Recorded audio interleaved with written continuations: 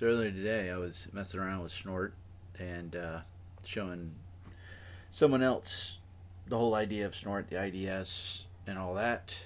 Didn't want to go through the whole install steps, so I looked to see if there was a Docker image that was out there, and I found this one.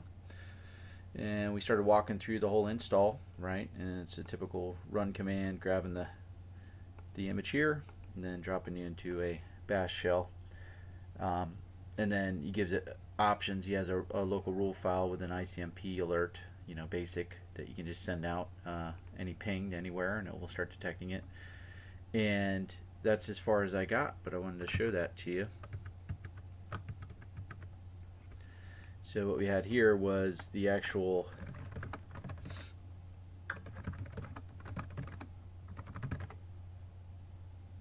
so we ran that command, right? The Docker command to get the box up. First time we ran it, it had to go out to the Docker hub and pull that image, right? But we went here, and then we can go into the rule file. So just had to check where the rule file was. There it is, Etsy Snort rules, local rules. Been a while. So if I go in there, you can see the alert here. On the container site, he talks about any to any, but here you have to hit the Google DNS server to actually make it work. So I went through all that, and then I was like, cool, let's run this bad boy. And I ran the Docker command, right? And just getting stuff spit out to the console.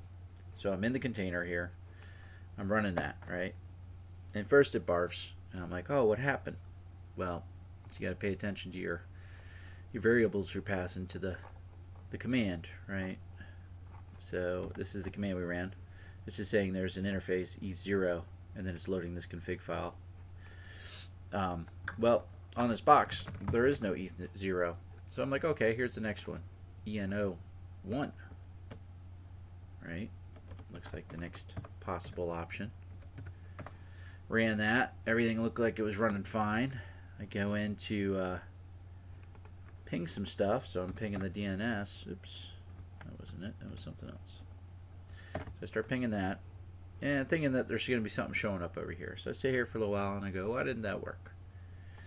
Well, we're going to kill it, and then we're going to start it up again. We're going to look at this. I'm on wireless, okay, so I made the mistake, and it kind of had me stumped for a second there, but you have your Docker interface, you have a bridge interface, loop back, and then here's your wireless. That's my wireless one. So I'm collecting off of my network interface card that's on my laptop, but it's not even plugged in, so of course there's nothing on it.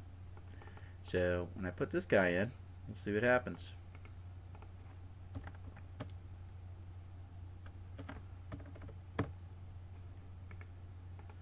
I'm sitting there showing somebody earlier, and it's not triggering at all. I was showing them earlier, and then I finally figured it out. And basic setup of an IDS, right? You have your IDS, you make sure it's configured correctly, make sure it's looking at an interface that actually have some data on it. Last thing you want to do is set up an IDS that's not watching anything, because I can guarantee you're not going to catch anything. But there it is. Nice little setup usage document that I was using here off of Docker. It's a nice little setup, quick and easy, and for anyone that's actually getting into the Snort realm or IDS realm, it's a pretty easy way to set it up without having to go through a huge headache of trying to set it up on your bare bones system. Just install Docker, run the Docker run command, get the image, and you're off and running, at least to mess around with on your local laptop.